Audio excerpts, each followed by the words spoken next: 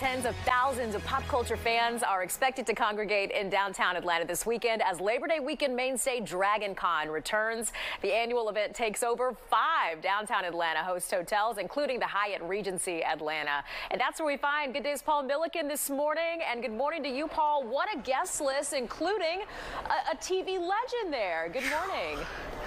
Gotta tell you, Elise, you know what? Look, I have talked to some incredible people on Good Day Atlanta. I'm a very fortunate man, but I don't think I've ever been so honored as I am right now to be sitting with television pioneer, the one and only Marty Krofft, and HR Puffinstuff is here. Now, I know so many of you watching loved HR Puffinstuff and still do, and I'm so glad that you're in Atlanta. Welcome back. Thank you, and I brought Puff here. Yeah, I know. For you and for the Dragon Con. Thank you so much. It's great to have you. To our second home, Atlanta. Well, let's talk about that. So you had a part here back in 1976. Yeah, we had the Willis and Marty Krofft at the Omni. Yeah. Unfortunately, it was like the 8th wonder, but we couldn't survive it. Yeah. There were all kinds of problems. Yeah. But we have a big history. You do. In Atlanta. You do. We opened up Six Flags in Atlanta, and we had 1,000-seat theater. Yeah. Played to a couple million people. Yeah. And wound up very successful there. Yeah. And so we love Atlanta. Yeah. So I figure I better come back.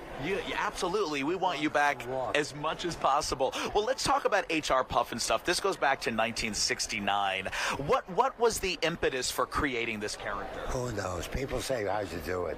I said, we have a lot of nightmares. So we create all these great characters. And you can't kill us with a baseball bat. We're still the only independent left from the 70s and 80s. And, you know, then we only had 3 networks. So every kid back then watching Saturday morning grew up. Yes. So that's why they're still our fans. Absolutely. I can go to New York now, stop 10, 50-year-olds. Do you know any of the theme songs we did? About 5 out of 10 can tell us the lyrics. Yeah, you are a big part of all of our childhoods and continue to be because there's a whole streaming network coming now. Talk about the other great thing is, I got to tell you, I know I'm not answering your question, is that my one daughter, Deanna, who's been with me since she's 15, so she's the next Krofft.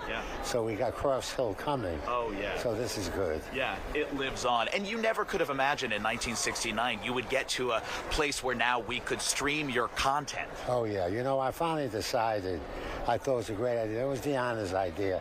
You got to get all the shows out. Yeah. So let's stream everything. Yeah. So that's what we're doing. Yeah. 300 hours of television. Incredible. You know, so hopefully this is a good move.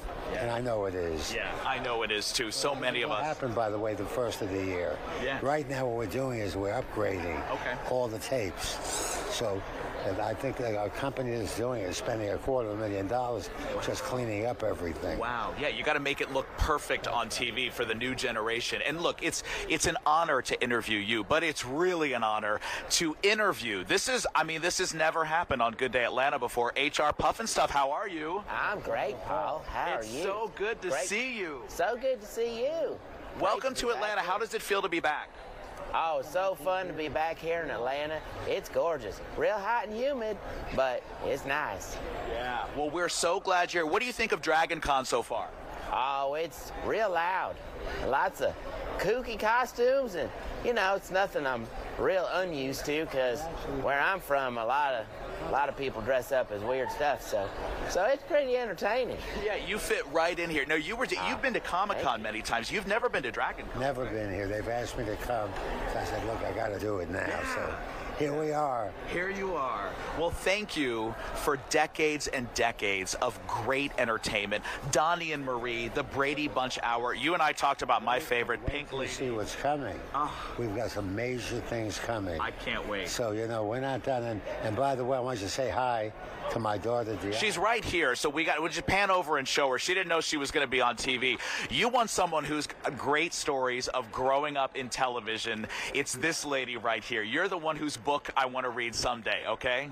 Okay. Wonderful. So great to see all of you this morning. Elise, legends on Good Day Atlanta. I mean, Donnie and Marie, HR Puffinstuff, the Brady Bunch Variety Hour. The list goes on and on of what this gentleman gave all of us growing up. Absolutely. Absolutely. Oh, my goodness. What a treat to have him with you. My gosh. Enjoyed that. All right, Paul, thank you so much. And Dragon Con continues in downtown Atlanta through Monday. For more information on attending, just follow the links at fox5atlanta.com and look for the story under the Good Day section. What a big weekend it'll be.